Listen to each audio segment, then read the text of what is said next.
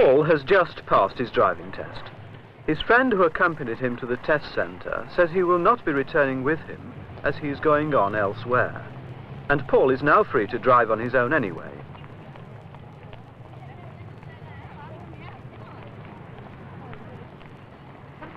Paul decides to go straight home as he is anxious to tell his family the good news.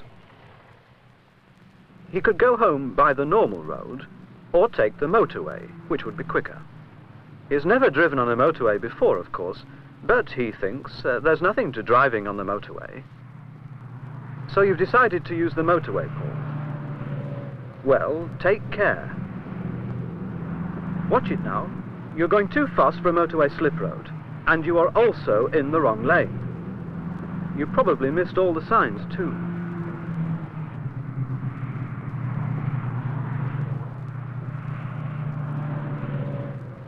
No, Paul, you don't shoot across 3 lanes like that. Now, let's see how you get on.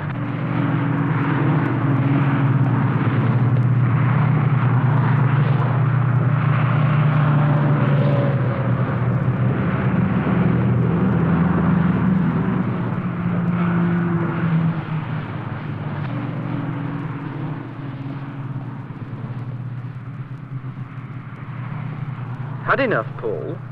You didn't get it right, did you?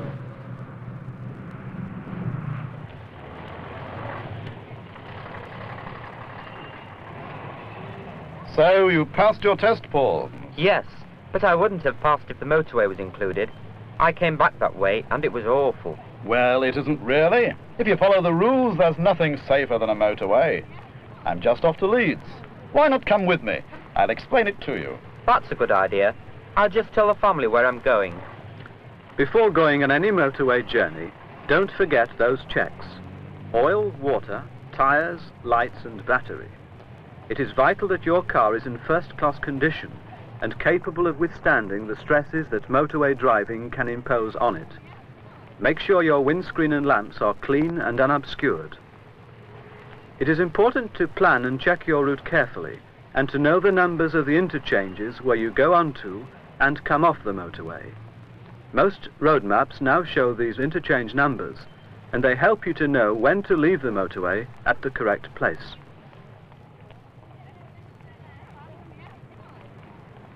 Don't forget those seat belts, and make sure the doors are properly closed. Check your indicators, and be certain that you have enough petrol for the journey. It can be a costly and possibly dangerous situation to run out of petrol on the motorway.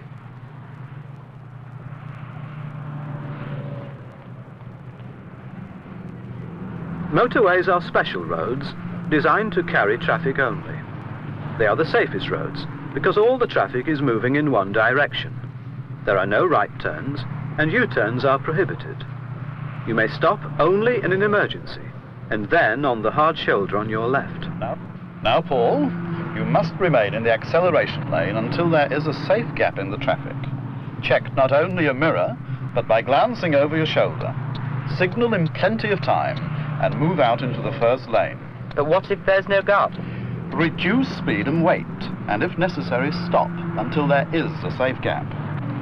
When you get onto the motorway, stay in the first lane and keep your speed down. Certainly until you get used to the different conditions and speed of traffic. Keep a safe distance behind the vehicle in front of you.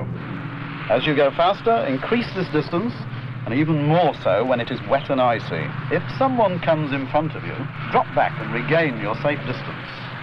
Now we have to move into the second lane because of roadworks, but before making any move, always check your mirror first to make sure it is safe to do so. Many of the signs on the motorway are different from those on ordinary roads, particularly roadworks. This sign is telling us which lane to take. We make another mirror check, keep our speed down, and be prepared to move into the third lane. This sign means the road narrows, and notice the M6 sign, by the way, just to remind you which motorway you're on. That warns of high winds, which can be very dangerous if you're near or behind high vehicles. And now we see the maximum speed is 30 miles an hour. Again telling us which lane we have to use in case we are not already in it. That tells us we shall be crossing the central reservation and facing oncoming traffic again. We must keep to the speed advised and take extra care, as the traffic approaching may be moving faster than on ordinary roads. Soon we shall see the sign telling us to move back onto the correct carriageway. We could then find traffic merging from the left, so we will have to make allowances for this and make normal progress as soon as possible. Well, that all seemed fairly simple. Yes, if you observe the signs and speeds, you shouldn't have any problems at any of these hazards. What do those signs mean? They're warning signs too. When the lights on these signs are flashing, they warn of hazards ahead. The numbers advise you of the temporary maximum speed at which you should be travelling, indicating when 1 or 2 lanes are close to traffic, and showing that the present hazard is now past. But it doesn't necessarily mean that the road ahead is clear. On the motorway, always be alert to traffic behind you as well as in front. We are coming up to our first interchange now, and we want the M62. So we must watch the overhead signs carefully, or we could be in the wrong lane and miss our route. But that sign says the M62 goes both ways. How do we know which way to go? We want Manchester and Leeds, so we follow that arrow. I am reducing speed now as we shall be approaching a sharp bend. There's another sign telling us which lane to take for our particular route. What happens if we take the wrong lane? We'd have to leave the motorway at the next exit and rejoin it again and get back to our normal route. It can be very dangerous to take these bends too fast. Remember, you're not only negotiating a bend, but you have to merge with traffic from the other motorway. Apart from moving traffic, you may even see vehicles parked on these bends, and this can be particularly dangerous, not least for the driver of the parked vehicle, who may be in great danger when entering or leaving his vehicle. So keep your speed down and approach with caution. Well, that's our first interchange negotiated safely. It looks as though he's in trouble. Have you ever broken down on the motorway? Yes, as a matter of fact, I had a little trouble a while ago. If you do break down, pull onto the hard shoulder. The numbered posts are important to the people who may have to find and help you, so memorize a number on the post nearest to you. If your vehicle is fitted with hazard warning lights, switch them on, and try to leave your vehicle on the passenger side, as this is safer. Make your way to the nearest motorway phone, keeping as far away from moving traffic as possible. The telephone will connect you with the nearest police headquarters motorway control room. The telephone will be answered by an operator in the control room, and you will be asked for the number of the marker post nearest the box.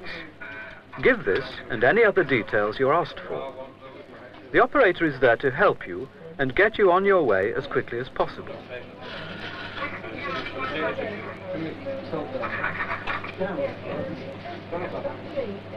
Is your vehicle outside the box? What's your name, please? Mr. J. Smith. From the information you give, they will know exactly where you are, and if needed, will be able to send assistance to you. If you go back to your vehicle, I'll send the RAC out to you. Bye-bye. This driver had very little trouble, and was soon ready to be on his way again. But remember to take the same care when rejoining the carriageway as you did when you joined the motorway.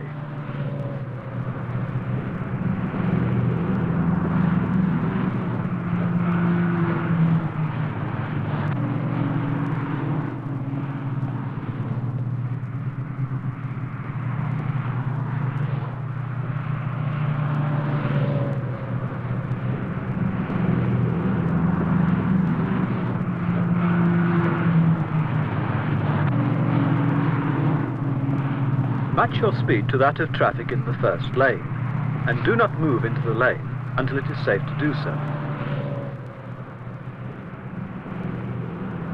We'll shortly be merging with another motorway, so we'll have to watch the signs and keep in the correct lane. This is the advantage, Paul, of carefully checking your route before setting out, and knowing all the numbers and interchanges you'll need on your journey.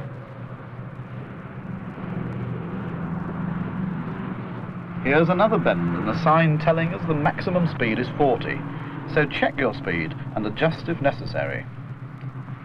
And that's an indication of a road merging from the right, so we've got to allow for traffic coming from that direction. Another mirror and shoulder check before merging with other traffic. Now a road is joining us from the left, and we have to allow for traffic coming from that direction. See these arrows on the road, Paul? They tell us we are in the first lane, and if we follow them through, we will still be in the first lane after the junction. We are coming up to another junction, so mirror and shoulder check again before moving out of lane. It's a fairly complicated one with leaving and merging traffic. We need to watch the signs and road markings carefully. We still want the M62 for Leeds, and as the traffic may be very heavy, we must keep our speed down and a safe distance between us and other vehicles. That van is changing course, but we want to go straight ahead, don't we? That's right.